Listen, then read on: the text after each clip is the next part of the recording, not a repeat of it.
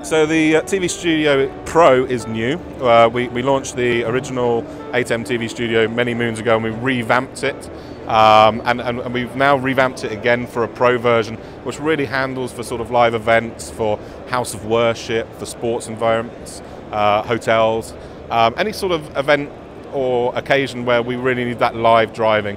We've of course got our rack mount system, which is already really popular, and it's been really well received here, and it's been the best product on the show floor by a country mile, I think. The HyperDeck's evolved. A lot of people have asked us to sort of make a smaller unit, something that uses SD cards, and so the guys in Australia have done a fantastic job and delivered exactly that, with a few fantastic new features that really help integrate it now into more of an AV environment rather than just a solely broadcast environment. It's really designed for everyone. Everyone would have an application or a need for the HyperDeck Mini, but the people that are using it are people like in football clubs. We're using it in big corporate applications, in conference theatres, in meeting rooms.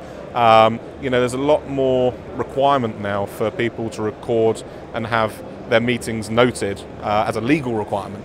So these HyperDecks are brilliant. They give you that ability and a small, cost-effective format. You've got different features on both products that are really relevant to the AV market. On the ATEM Television Studio Pro, for instance, we've got 4 HDMI inputs, we've got 4 HDSDI inputs, which means now we can bring in things like iPads and iPhones as well as computers into a video world, giving you a really slick, mixed product. You've got the ability to do picture-in-picture, you've got the ability to do keys, so logos, at a really attractive price. It's crazy for the amount of features that are actually in the unit itself.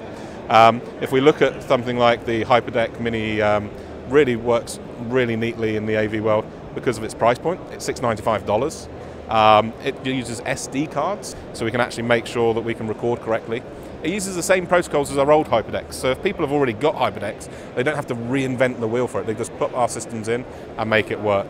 But for me, the most interesting feature for the HyperDeck is actually the Ftp Server capability. You can actually now browse into the HyperDeck remotely and see the files on the drive itself.